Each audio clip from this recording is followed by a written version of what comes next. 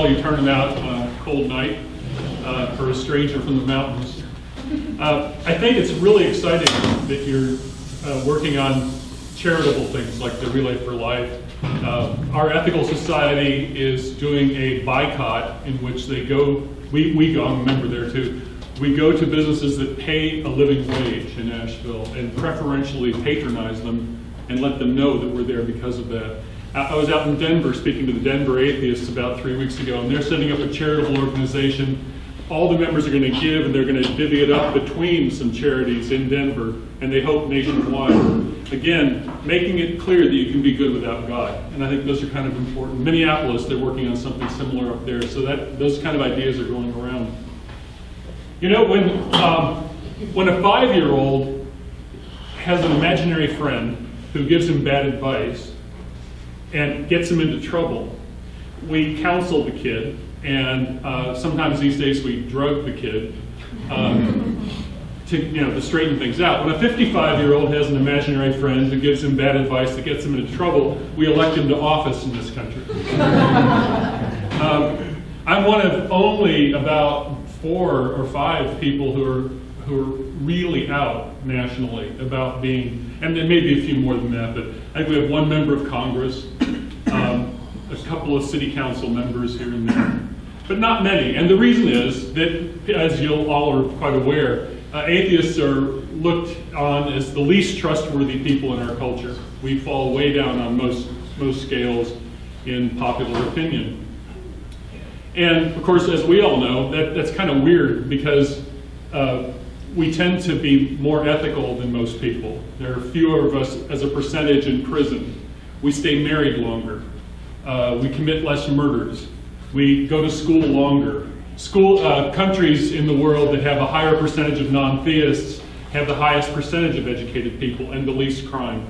So it's kind of weird, but we're going to overcome that. Sean Fairclough, who I spoke with, he came down to Asheville to visit us, is pushing for this secular decade, that in 10 more years we're going to really have made an impact. We're going to really shift the ball. And I think it's happening more and more every day. The numbers of your group expanding, the groups like this are expanding across the country.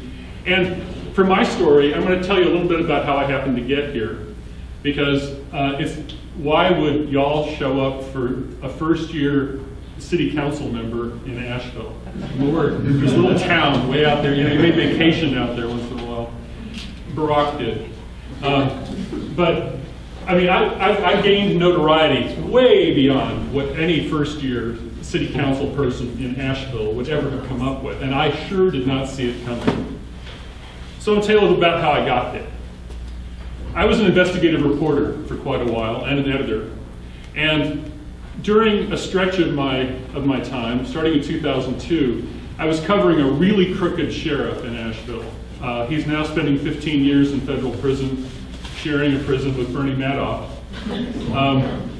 The federal prosecutor, after the trial, which was in 2007, came to me after the trial and said, "You had the story first." In fact, I learned from witnesses that the FBI and IRS were showing up at the door of witnesses carrying my newspaper articles to confirm that what I'd written was accurate. He went down for organized gambling and extortion and mail fraud and other fancy things. And among other things, when he was voted out before he got busted, when a sheriff leaves office in North Carolina, they audit the evidence locker to make sure, for the new sheriff, wants to know that everything's in order. When they audited the evidence locker, 327 weapons were missing. Drugs from 1,300 cases were missing. 16 rape kits were unlabeled, makes them useless, and over $200,000 in cash was missing. He had a real big racket going. Well, okay, I left the newspaper, I decided to run for office. In the middle of, I won the primary. We have an open primary in Asheville. There were 10 candidates, I came in first. And I think that surprised people in town because I'm known to be fairly liberal and quietly known. Before that, nobody much cared about marijuana. Porters, they said, waiters and waitresses were using marijuana, all this stuff. Vilify it, make it sound bad because of the moral issue, but the whole point was a commercial interest. It was a commercial interest in suppressing the hemp industry and permitting the tree pulp industry to flourish. Well, they were real successful with that. They got marijuana banned in 1915 as a narcotic. Cocaine was suppressed, but it actually wasn't made illegal until the 1980s in the United States. It was actually a legal drug because it's not a narcotic, it's a stimulant. Along the way, heroin and the opiates were, again, the pharmaceutical companies really were concerned to control the opiates because they wanted to have control of financial control. But there was that moral suasion of it's bad. So we come to today, and there's over and over again, you read in the newspaper, the drug problem, the drug problem, the drug problem. There is not a drug problem. There's a crime problem. There's a black market problem. We have gangs in the cities that we've been, but when did we last have gangs in cities? During alcohol prohibition. When you have a black market, there's a reason for people to carry guns because you can't, if you get your dope stolen, you can't go to the police. So you have a pocket full of cash and you have dope on you. You want to protect it, you carry a gun. You get together with other people, you've got a gang. It's exactly what happened. Elliot Ness and the Untouchables and Al Capone and everything. Prohibition is ever thus. We've been allowed ourselves to be sold the idea of prohibition, starting from that moral core, but fomented by commercial interests, to where now we have a drug war going on in Mexico.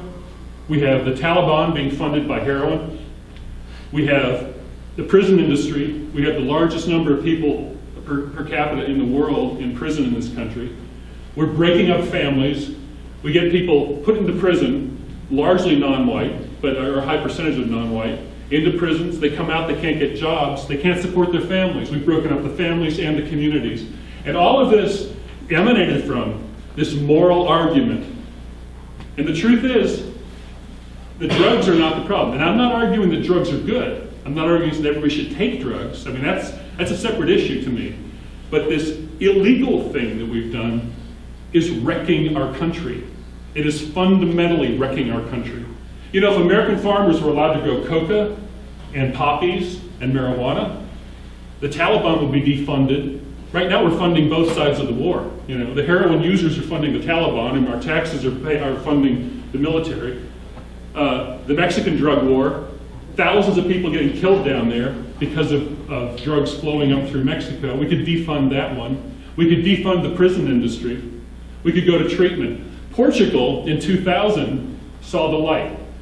Portugal legalized personal use, or totally decriminalized. I don't know what their terms are there.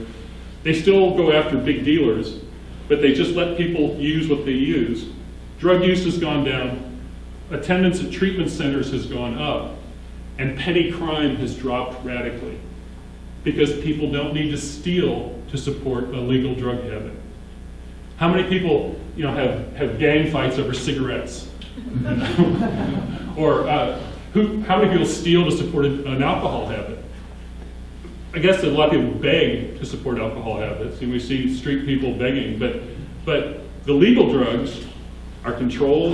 We know the dosages. I just heard about some guys in Mexico who've been caught lately who were cutting heroin with some kind of other drug which killed some people in the United States, and they just busted these people for murder. I think it happened in 2005. All of that stuff is a result of us being sold a bill of goods, it seems to me. Another way that, and so that's my little bomb about drugs. And we'll see how that goes. The Depression cured prohibition of alcohol. We tried it for 10 years. It wasn't working. Everybody who wanted alcohol got it. The Jews were allowed to have it for religious purposes. So a number of Jewish organizations controlled wine sales, Manischewitz and all that. And then the Catholics were allowed to have wine. And so they got big into the wine business. And priests and rabbis became very popular during Prohibition. Had a lot of friends. And then after Prohibition, well, with the Depression, the government needed more tax money.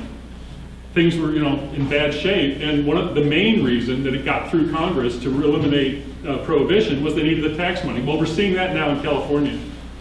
It was pretty astonishing to me, being in Denver a few weeks ago. That's one of the states that has legal medical marijuana now.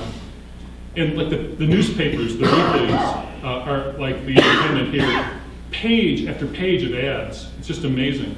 And doctors advertising. You can get a prescription very easily if you come to my office and all that kind of thing. And they're talking about billions of dollars of trade going on, you know, and I think that's probably going to happen. This whole Great Recession could very easily trigger that. And I think we'd be way better off. Regulated drug trade would be safer, more controlled. You know, in fact, surveys of high school kids say alcohol is harder to get than most other drugs because somebody has the other ones in the locker down the hall or in their bedroom, whereas alcohol you have to have a fake ID at a minimum. Okay, I'm going to move on to something else here. Another way that religious belief affects us is in our dietary choices. And in researching this book, I was really astonished. I knew there were some that are pretty obvious. Pork, for instance. Muslims and Jews don't eat pork. That's something we're all fairly familiar with, that kind of a dietary choice. Vietnamese eat cats. We don't. I mean, that's sort of, I'd say very few of you have ever probably eaten a cat. Most cultures don't eat dogs, but the Chinese and Vietnamese to some degree, sometimes Mexicans, and especially in times of hunger. Vietnamese eat two kinds of rats, and Thais do. There's Kurds who won't eat lettuce. The ways we weave our dietary choices all stem from various levels of belief. You probably know vegetarians around town, maybe some vegans. For various reasons, people become vegans. You might know macrobioticists who have a belief in whatever that is. Don't eat big things? I don't know. Omnivores, carnivores. We have all these different levels, and we all do it because we're based on our beliefs. Some of us base those beliefs on medical evidence. Say low-fat, low-salt diet is good for high blood pressure, that sort of thing. But however we arrive at it, our beliefs kind of let us sort of justify. Like, I was a vegan for 8 years, not so much because of the animal rights piece, although I bought into that, as the environmental piece, that meat has a much bigger carbon footprint. I finally came around to local, because actually local food is a lower carbon footprint than lettuce from California. But again, I'm shuffling that based on my beliefs. The interesting thing, the one that really grabbed me, that was the core of this, is our relationship to cetaceans, the whales and porpoises and dolphins in the world, who have much bigger brains than we do. I mean, some whales have brains 5 times the size of ours. They're equally convoluted brains to ours. They have the same spindle neurons, which in humans are connected with higher consciousness. They have language. It's becoming apparent, linguists who are studying whale song have found that the shape of the language bears, if it's slowed down, apparently because water conveys sound faster, but they're seeing the same kind of patterns of speech that are in human speech. So there's something going on there. And it stands to reason if our complicated spindle neuron, brains and everything do everything we do, probably whales and dolphins are doing something similar. Of course, they don't have opposable thumbs, so they don't build things. I think if you were in a flying saucer, if you were an alien coming to Earth and circling the Earth and looking down, you'd see that there were smart mammals who build things and smart mammals who sing about things. But our relationship to whales has been really, really interesting. At one time, whaling was the 5th biggest industry in America. We lit our cities with whale oil at one point. All the cities had whale oil lamps, and we were slaughtering them at a tremendous rate. And had we not discovered petroleum that was easily accessible in Pennsylvania crude, we would have killed all the whales. Oil saved the whales, actually. And one of the kind of a sidebar about Whale Falls in this title, as long as I'm going to detour here. Whale Falls were only discovered in 1989. Whale falls are the carcasses of whales that fall to the deepest depths of the ocean, 6,000 feet down. And the bathyscaphe alvin was on a dive and discovered the first one that had been discovered. It turns out that when whales go that deep, and when they're dead, they decay for 100 years. There's so little oxygen there. And wholly new life forms have been discovered because in the absence of oxygen, the fats are rendered to methane, and there's organisms that eat methane gas. And some scientists are saying that if global climate change gets into a runaway situation, where it really, like we start releasing all the methane in the tundra, it may be possible to take these organisms and inject them into the upper atmosphere and have them eat the methane. Because methane's, although there's less methane, it's a more powerful greenhouse gas than carbon dioxide. And so that whole circularity thing I thought was kind of interesting. Our dependence on liquid fuels started with whales. And here is a possible solution to our dependence on fossil fuels that might come from them. And I thought that was kind of just an interesting potential circularity, which became a neat metaphor for me in this story. But going back to whales and consciousness, it's really impossible to connect to what a whale might think. Because here it's something that's grown up and evolved for a long time in weightlessness. Huge animals that are weightless, no technology. It's an oral culture, if there's a culture there. And they think, more and more they're thinking there is, because they're finding differences between different groups of the same kind of whales, different behavior patterns and stuff. But how can we relate to something without an opposable thumb? There's no right angle geometry. And yet a lot of people in the late part of the last century and now want to save the whales. I mean, there's a growing awareness among environmentalists and people who are thinking about consciousness that these animals are worth protecting. Just this week, somebody in the Ukraine proposed that they grant them citizenship, grant dolphins citizenship, because their brains are as complicated as human. And how can we deny them rights? Interesting argument. I don't know where that one's going to go.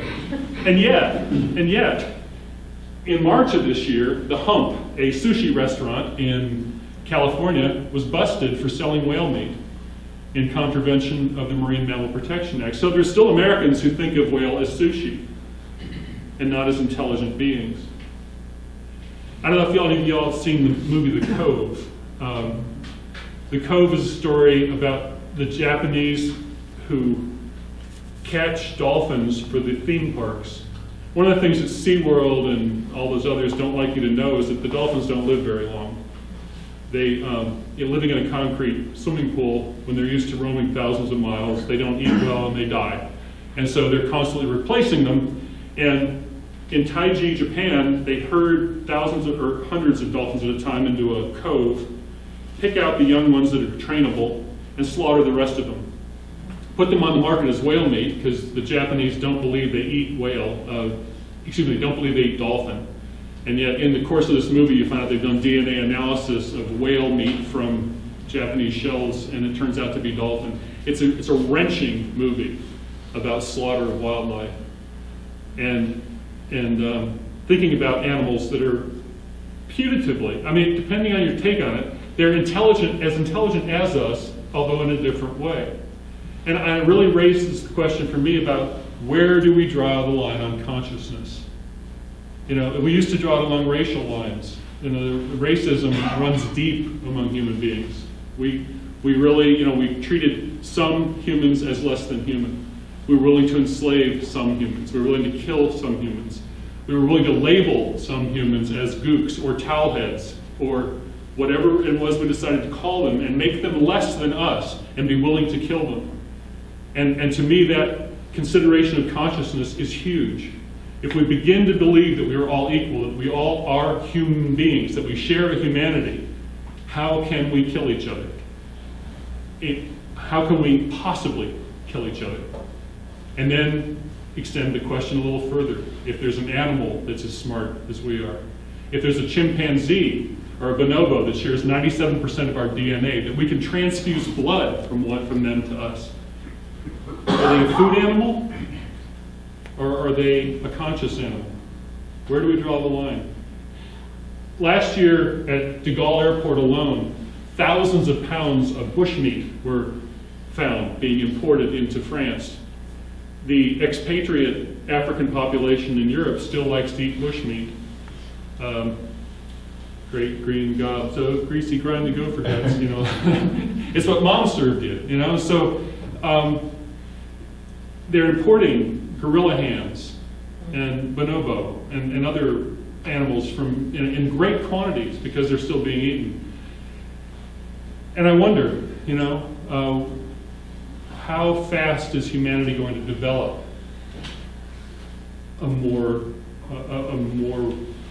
a deeper consciousness about that sort of thing?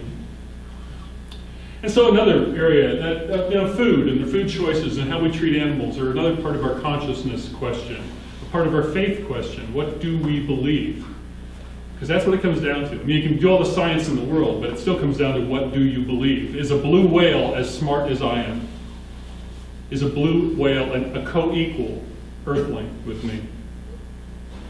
Of course, another area where we really let belief get in our way is the one I started with. We elect public officials who have imaginary friends. And it's pretty scary. French President Jacques Chirac wrote a autobiography after he got out of office. And he was reflecting about when George Bush was trying to recruit France as part of the coalition of the willing to go into Iraq. And this is what Chirac wrote. That George W. Bush told him, quote, Gog and Magog conflict to erase his people's enemies before a new age begins. So George Bush was solving a religious problem when he went in after the illusory WMDs that he couldn't find under the tables and everything. You know, it was a religious war, as he pretty much admitted. I mean, he called it a crusade from the outset. And yet, here we have another, you know, world leader saying that this guy was actually saying this. I mean, this isn't just something he said on Sunday school. This is what was leading George Bush. And of course, Billy Graham was always there. From the reason I called this political biography of Billy Graham The Prince of War is partly a play on the Prince of Peace. But what happened was, in 2002, I was still an investigative reporter, and there was a story in the newspaper, an AP story about Billy Graham. Some Nixon tapes had been released, and it showed Billy Graham trashing the Jews. He said that they were satanic Jews who were wrecking our country. And it was only a couple of paragraphs, but I knew, I'd been a writer long enough to know that a 2-paragraph AP story had more going on behind it. So I got a copy of the transcript of that. It was an hour-and-a-half conversation, and Billy Graham was leading it. He wasn't just going, yeah, Mr. Nixon, oh yeah, Mr. President. You know, he was actually leading it, talking about the satanic Jews, talking about the terrible damage they were doing, and ominously, this was before the 72 election. I don't know how many of you are old enough to remember that. Nixon won again in 72. Watergate had occurred before that and then took him down after that, but he won that election. This was just before the 72 election. Graham was saying, after you're reelected, maybe we can do something about that, about the Jews. Well, I thought, whoa, this isn't the spiritual advice that I always heard Billy Graham gave the presidents. You know, we hear he goes there for National Day of Prayer, which he helped start. And so I went to all the presidential libraries, or got information from them. I didn't go to every one of them, but I went to the Billy Graham Library in Wheaton, Illinois, and started digging into what did Billy really say to the presidents. It turns out that since Truman, he's been advising presidents to go to war. He urged Truman to go into Korea before we had a Korean issue, before it blew up, which Truman finally did go into Korea, but before that happened, Graham was on his case to go into Korea. He said, there are more Christians per capita in Korea than anywhere else in the world. Well, that wasn't true then, and it isn't true now. But Billy Graham's really good at making up stories. Then, under Eisenhower, he urged Eisenhower into Indochina, and he may have been part of the machinations that got Eisenhower to displace the head of the South Vietnam time. I'm skipping the guy's name right now, but we put a CIA plant in there in charge of the South Vietnamese government. But mostly Eisenhower ignored him. Kennedy, Graham was not on real good terms because he started the anti-Catholic thing from Switzerland. He organized the anti-Catholic move, trying to tell the press that Kennedy would make the U.S. servile to the Vatican. Because that sounds just like, they're talking about Obama is going to make us all Muslims. But it was the same kind of thing. But so Graham had started that, and Kennedy didn't like him for that. But Kennedy wasn't in office long. And under Johnson, he really pushed the Vietnamese War. In fact, Lyndon Johnson's bombing campaign of North Vietnam was called, the carpet bombing was called Rolling Thunder. That's taken from Billy Graham's theme song. Under Nixon, he continued his support for the Vietnamese War. In fact, he urged Nixon to commit genocide in Vietnam. He tried to get Nixon to bomb the dikes in North Vietnam, which would have drowned upward of 1 million people. We hung Germans for bombing dikes. It's a war crime.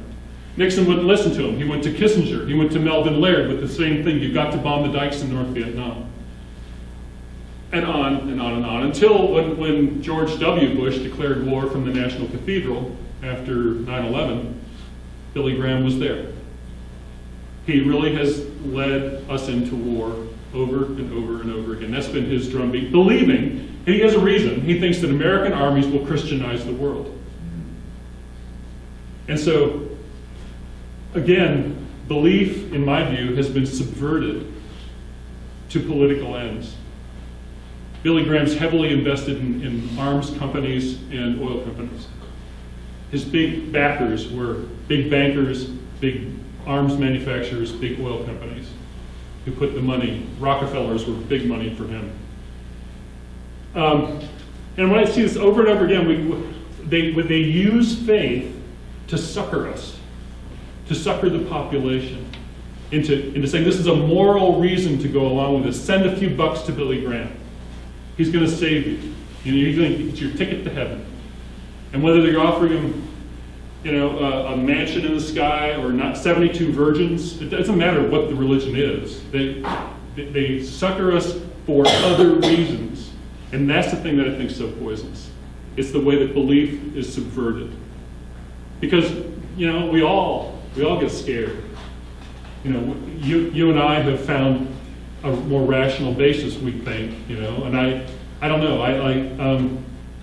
I don't know if someday I'm facing something terminal. Will I hold up? Christopher Hitchens is. He's in a bad way, and he hasn't gone back on his non-belief. And yet, there's a lot of comfort in being promised magic, whether it's a magic pill or a magic wand or a magic ceremony or an intercession with God. It's a powerful thing for we poor, scared people who, we hurt, we are hurt, we suffer financial losses, we suffer personal losses, we have broken loves, we have broken hearts, and we are really easy to sell a bill of goods to. And that's why I think it's so important that we do good without God and show people that that's where good comes from. The golden rule comes from the animal world. We didn't make it up. Animals that cooperate survive. You don't hear much about cannibalism in the world. It doesn't work. That's one of the major dietary agreements in the world. Most people don't eat people because it's very self-limiting. But animals cooperate. Animals that do cooperate survive. Chimpanzees that get ostracized from their tribes die. Human beings, very few human beings survive alone. No matter what the corporate people who say, oh, everybody, that's on your own. You can make it yourself. Pick yourself up by your bootstraps and don't use the public highways. Don't use the public water systems. Don't depend on clean food and clean water and schools. Don't live in an educated community. We depend on each other so much. That's why we have to teach truth in the schools, not creationism. We need science, so our kids learn science. Speaking of science, I almost didn't make it here tonight. I'll close with this, I guess. I jumped in my car. I left an hour and a half slack because I haven't been to Raleigh for about 4 years, and amazingly, I didn't know where Wade Avenue was. When I see it on the highway, it's like, oh well, wow, it's half the highway. So I jumped, I have a Prius, I jumped in the Prius and nothing happened. The panel starts blinking at me. What? And I thought of praying, but no. I pulled my laptop out, it was next to my house, so I still had my Wi-Fi, and I looked up a troubleshooting thing, found out that it was the battery in the key thing, so I borrowed a friend's car, ran to the store, got a battery, came back, started the car, but it had taken almost that whole hour and a half slack I had, so I was getting really worried. I punched my GPS, and it didn't know where Wade Avenue was. It wouldn't let me punch in Raleigh. I mean, it insisted that the only Wades were in other R towns around the country. There was nothing in Raleigh. So fortunately, I had my smartphone, and my smartphone knew where you were. And that's the kind of thing, we're making our lives much easier because of science. We're living longer, we're working more efficiently, we're spending hours on Facebook. But we're doing a whole lot of good because the human mind is really powerful, and we get together and we have books that continue wisdom through the ages, and now we have networks that connect human thinking around the globe. We're solving problems between people on all 7 continents, I guess, at this point, and it's that power of our imagination and our wisdom that is it's our salvation. That's where it comes from. It's not handed down from somewhere else. It's not magic. Thank you for listening. If you have any discussion, I'd be happy to talk with you. I'd be happy to sell you some books too.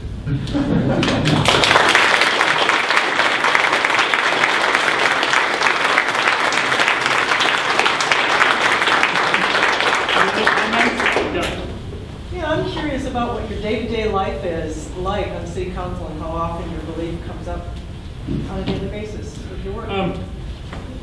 It comes up very rarely on council, although our council, in reaction to, there have been some cases, I think in Forsyth County, for instance, the county commissioners got in trouble for doing prayers at meetings. So before I got on council, they had decided to pass the invocation around, take turns, and it was uniformly a Christian invocation. Well, when I was elected, a Jewish woman was also elected, and suddenly the language has changed completely. They ask people if they want to bow their heads. Some of the Christians quote Jewish people. I quote Stephen Hawking or whatever, So the language has changed, and it's not just me. There's a different approach to religion on the council there.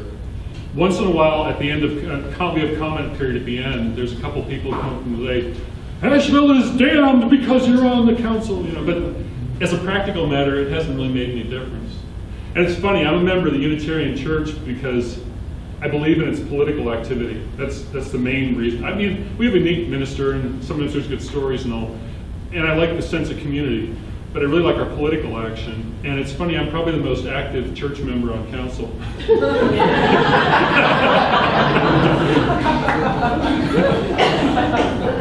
Yeah. What, if any, kind of reaction did you get from the Billy Graham world as a result of your book? I sent 2 letters to Franklin and to Billy Graham's offices trying to get interviews when I was doing the book. And the response I got no response from Billy Graham's office. Franklin's Graham said he couldn't make the appearance, his office said he was sorry he didn't have time in his schedule to make the appearance I had asked for. One of the letters was to ask him to send me their financials. I asked him to fill out the congressional, the same thing that a congressional candidate fills out, the disclosure. They make a lot of money. I mean, especially Franklin. He's got it figured out. When Franklin Graham, he was a reprobate. He was a real reprobate. He ran around drinking, smoking, running his motorcycle all over Europe. Finally, Billy collared him one time and said, look, you got to get with God. And I don't know what else he said to him, but Franklin decided he was going to join the ministry. And he said, in his autobiography, these people are bold. I mean, he said in his autobiography, when I decided I was going to join the ministry, I knew I had to get a degree in business. Neither of them have religious degrees. But he's got at least 3 organizations outside the United States. He's got Samaritan's Purse, headquartered in Boone. He's got Samaritan's Purse Canada, Samaritan's Purse in Europe somewhere, and another one in Africa. And he shuffles money between them.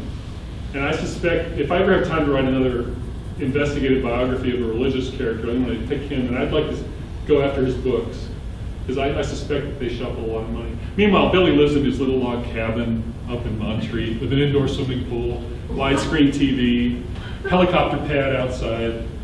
You know, it's a nice log cabin, though. Yeah. I heard that before Hollywood reunited with African Americans, it was done so with Chinese and Mexicans, the borders to the southwest. Kind of when Washington took it over, but the idea, I believe the Obama administration said we're going to mess with people who obey state law in so many states now. More than I ever realized apparently filing now in taxes, which contradicts me. And I don't know what's going to happen. I was surprised that maybe this thing will ever balance itself over the tax code that people say about it. 11 states have legalized medical marijuana now, and they're taxing it, and it's substantial, and it's amazing. As I say, being in Denver, apparently you can just walk in and get a prescription. I mean, a guy got it for writer's cramp. Wow, I see that. Get it from writer's block. What? Get it from writer's block. What? It's been protected. It would seem to me, if there is a God that made this whole thing so that some animal species on Earth could be rewarded, wouldn't it be whales and dolphins, not humans? If there was a God that made the universe and made the Earth so that a species of animal could be rewarded for being good, wouldn't it be the whales and... I'm 3 years out from re-election, if I run again. It's a 4-year term. Our paper, like your Independent here, has an annual readers poll that, people vote for the best ice cream and the best. I got best local hero and best politician this year. Yay. With the Mountain Express.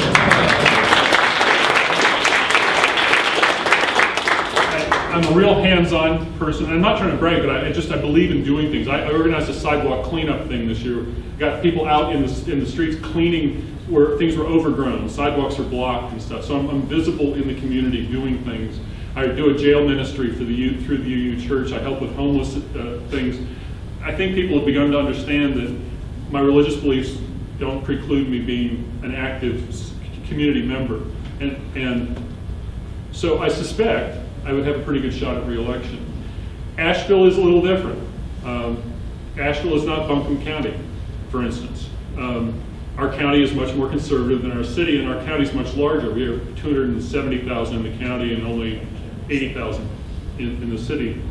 In fact, a more backstory is that I ran for county commission in 2008 in the Obama primary, and I lost by 0.8% to a 20-year incumbent in the county. Wow.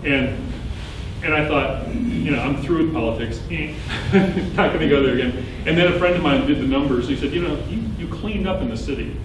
Why don't you run for city council? Okay, so, and partly I've been in the county 30 years. I've got a pretty good reputation as an investigative reporter for taking down the sheriff. So there are things going for me that if I were a less known person to begin with, and then labeled atheist, that might not work. I've been encouraged by a number of people to run in the primary against Heath Schuler. We have a blue dog in our district, and that would be an interesting test, because I wouldn't be surprised if I could beat him in Buncombe County, because an unknown beat him in the primary this last year, who had no money in his campaign. Nobody had ever heard his name before, and he beat him in Buncombe. But our district is much bigger and is very conservative. So I don't know if it would help to pull Schuler back in, to the Democratic Party or not. And it is a tough thing. It is. I think I would not underestimate that, especially in the South. Maybe. We're more more visibly Christian down here than other parts of the country, that announcing it, announcing atheism, non-theism, non-church attendance probably would hurt your chances. But I think it's good for people to run. You probably heard about Herb Silverman down in South Carolina, who ran for governor there a couple of times as an open atheist. And he just got the issue out, and finally he lost the primary, but he decided to become a notary and went all the way to the Supreme Court to become a notary in South Carolina, because South Carolina has the same law we do. You can't hold public office if you're an atheist. So I think it's a good thing to do. I don't know if it's a winning thing to do. Maybe, it's one more way to show that we're just like we want good communities. Yeah. What do you think of a possible counterattack, like, with all these extremists, like religious zealots out there, they're running for office, and, like with Bush, he turned out to be, I don't know what you call a Zionist or someone believing in this impending apocalypse. I mean, that was something to be concerned about. That really affects their actions, and, they're not going to be acting for the betterment of the entire society. We think the world's going to end pretty soon, and they could start their own war, thinking that's a sign from God. That's what Bush did.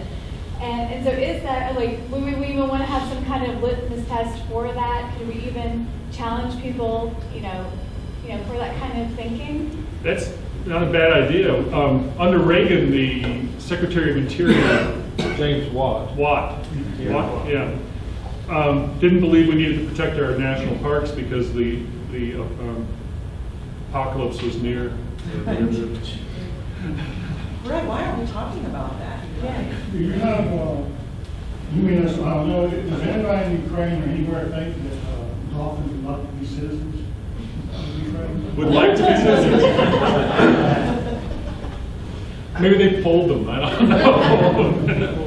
I had a question, since you said that I think only one open congressman in the United States, but I was wondering if you've been approached by others who are not open, but have said, hey, I am, but I can't be open yet, but that to get a feel for what really is the percent of agnostic atheists that we have in Congress, where some of them have approached you open.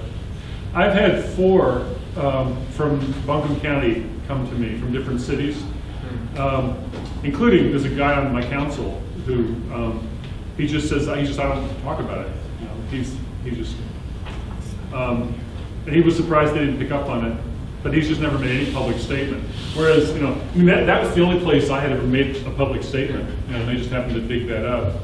But there's in 3 other cities in our county, guys have come to me and said, I feel the same way, but I'm not going to go there publicly. So I think there are. I think there are a lot more quiet agnostics and non-theists and atheists and freethinkers, ethicists than we see in public. Yeah. Seems like this is just a thought, not a question, but it's interesting that they bothered to dig that up, and by adding you as a non-believer, they've actually created an activist. Oh, absolutely. That's what I said. Let alone there, and it's been so cool to get out and meet groups all over the country now, and have more, coming up, and universities who want, like Elon University in February, April 4th, is doing a panel on atheism. It's not a debate even. They're doing 3 of us up there. And the religious studies at UNC Charlotte, the same thing. They had me speak about non-believers in office. So I think we're making inroads that way. Back to talking about taxes, I think the point that if we legalize marijuana, we have a tax base that might help pull our economy out of the doldrums. How about if we start taxing churches? Oh, yeah. Buncombe County has this huge swath owned by Billy Graham, so it's off the tax rolls, and especially especially the politically active ones. I think we can make a really strong case. I mean, because they're absolutely violating the law there already. But I agree. I mean, why are we having to support them? why do I have to pay more taxes in Buncombe to support Billy Graham's ministry? It ain't right. You know, on that note, why isn't atheism a religion and treated as such? Why isn't atheism a religion and treated as such for tax purposes? Because if I have a conversation with a believer, one of the arguments that comes up is the fact that atheism is just as much a belief as the belief in a deity. There's not really substantiated because mathematically speaking, you can't really prove or you can't really disprove. Just like with the spaghetti monster, right? Right. You can't disprove its existence. Right. I think there's two answers there. One is if you form a group, you can become tax exempt, like the Ethical Society is, or Freedom from Religion Foundation, or you can form a nonprofit. But the other thing is that atheism, I mean, although we get labeled as if it were a thing, it's really not a thing. It's not theism. It's. I mean, I never considered God a really, from the time I was 15, although by 20, which you had in your intro for me, Amy, by 20 I was clearly out of the woods. But even at age 15, it was not a relevant question to me, which is why I told the press when they first got after me that I was a post-theist. I had thought of myself as post-theist. Like I grew up in a world where God was not an issue. And God is not an interesting question, even. So it's hard to make a religion around that. A what? A religion might be too much. Right. But Marco Munoz. Just a quick point on that. There's actually two national organizations that are non-theistic that I know of that are registered as religions. The American Ethical Union Society for Humanists and Judaism are both actually are actually registered with the IRS as churches as religious organizations, even though they're non-theistic. So it's somewhat of a choice. For example, the American Humanist Association, which the Triangle Free Thought Society is an affiliate, used to be a religious organization for tax reasons, and eventually decided that for principle they were going to no longer do that. So they lost some of the benefits of being a church, but now they're not. On this question of taxes, since everything about religion being used to justify the tax exempt status is based on fiction, has any attempt ever made to challenge that in the court? He said, all right, you're going to claim this, and you get some special privileges for it. Prove it. I don't know if it's ever been challenged. It would be a logical thing to do. I think they tried to do it in Italy recently. I heard they had challenged somebody was challenging the Catholic Church over in Italy. Had raised in court. There was an issue a few years ago when that judge wanted to put the 10 Commandments in his court, engraved in the marble in the court of the night. I started a kind of a terminal in the Durham newspaper writing some critique of that, saying that he's not put his courthouses, presumably based on the these things occurred. And it started a huge storm. But interestingly, repeatedly, people sort of defending this, putting the 10 Commandments, and saying, well, you can't prove religion. I said, exactly. Let's take up one more question. We're not. Do you see your atheism as an example of something bigger, like you're not superstitious, or is it just something separate? It's not just a question of not superstitious for me. I think that none of the questions that religion purports to answer are answered by religion. We still have the question of origins. I mean, somehow the universe happened. But whether we call it God or call it we don't know is the same answer. And maybe something happens, maybe we survive death. I doubt it, but maybe we do, but there's no way to know until we die.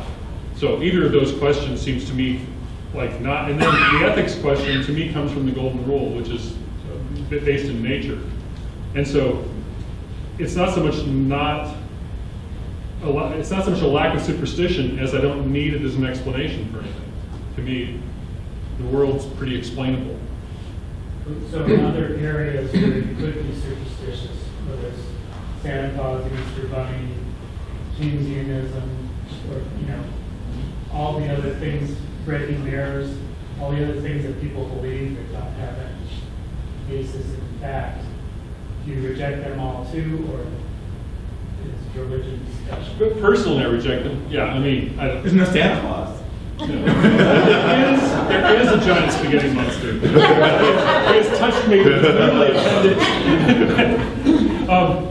But I think it's fine for people to believe in those things, as long as they don't try to, tax me for them, make war on me for them, etc.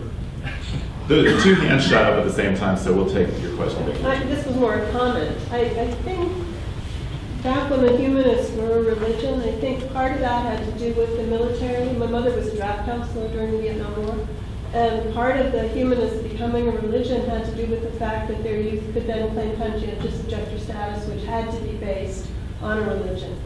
And that's not so much an issue right now, but it's something to keep in mind. And just a plug for the UUs, they do take essays from their youth when they hit military age. My son has one on file. Should the draft ever come back, he claimed conscientious objector status through a church, Unitarian Universalism, when he turned 18. So anyone that's concerned about that for their teenagers, I still recommend it.